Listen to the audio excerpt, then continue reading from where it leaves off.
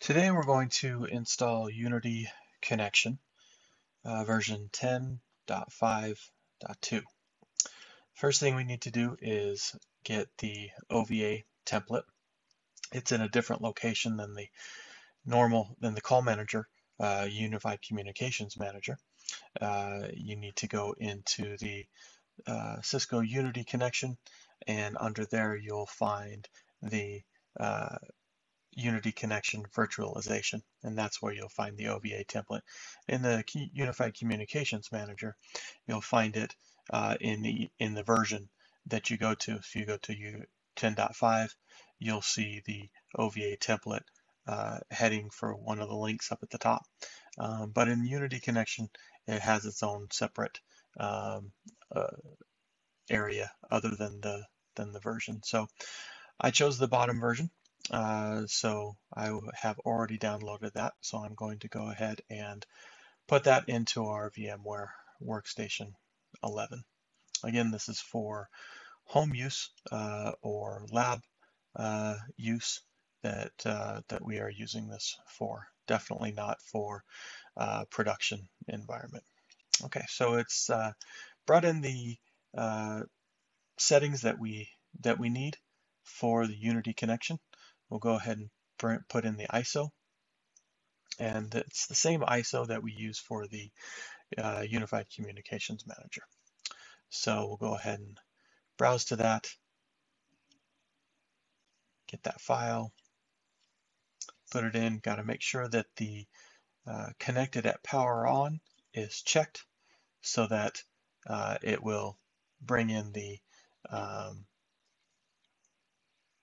it will attach the DVD to it as it's powered on. So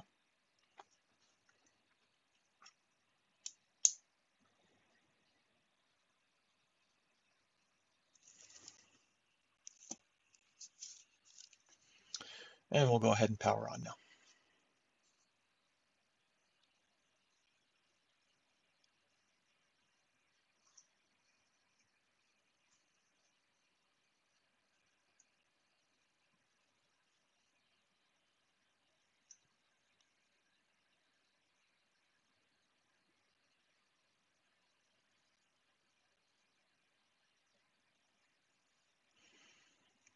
Okay, so it's come up. We're going to go ahead and skip the check media at this time. We've already installed Unified Communications Manager, and it went fine, so I believe the media is okay.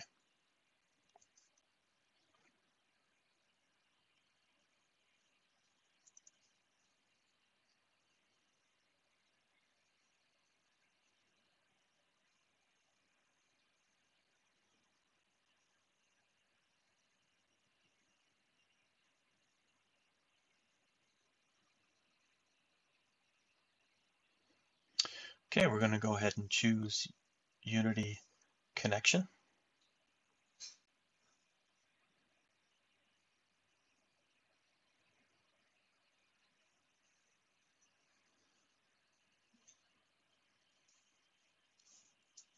There's nothing on the hard drive, so we'll go ahead and click yes.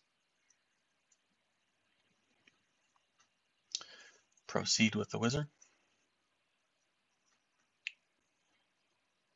We don't have an upgrade patch, so we'll say no. And continue.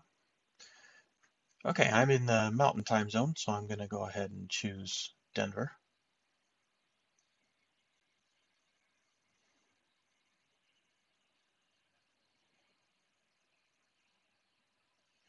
And continue.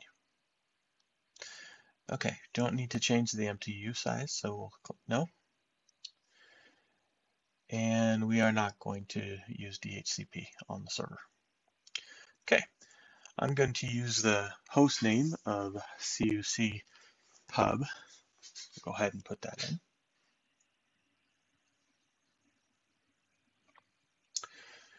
And our IP address.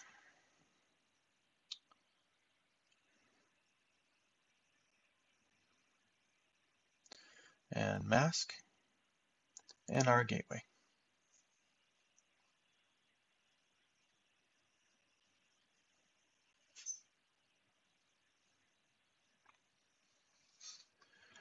All right, we're not going to be using DNS right now. Okay, I'm going to use the administrator at the admin for our administrator ID. This is for the operating system.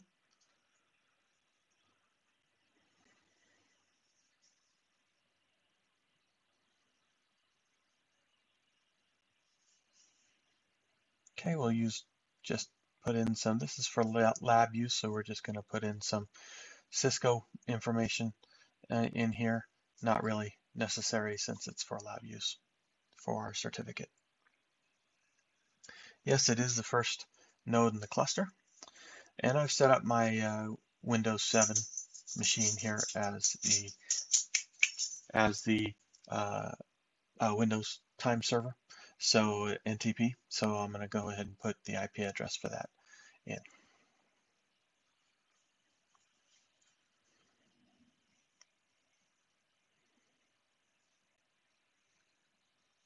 And okay. All right, a security password. So if you have 2 servers in the cluster, each server has to have the same security password to be able to install it. So putting that in now. Don't want to do SMTP at this time. All right, the application username. This is different from the operating system username. I'm going to use the same username, but you can use different ones. So we'll put in admin and the password.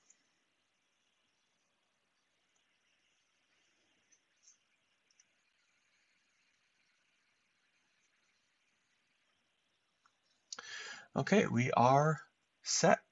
So I'm going to hit OK, and the installation will start to go. I'm going to let this go. I'm going to go ahead and pause the video at this time, and I'll come back when it's complete and show you what has taken place.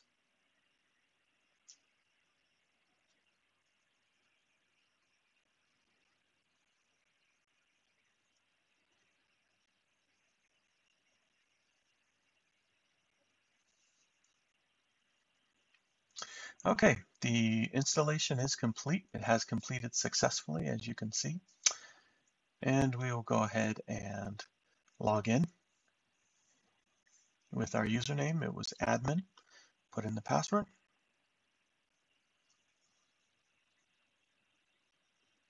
Looks like it's going to let us in.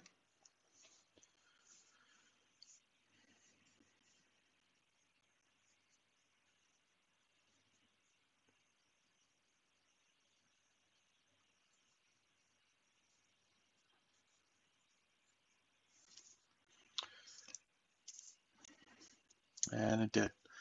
Wonderful. Okay, so now I'm going to show you the GUI application as well.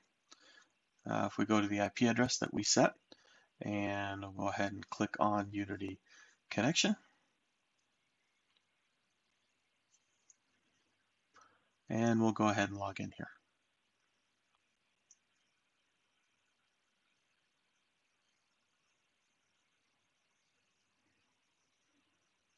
And it let us in. All right, so that is the video for Cisco Unity Connection 10.5. Hope you liked this video. If you did, go ahead and click on like, send me any comments, and subscribe to my channel.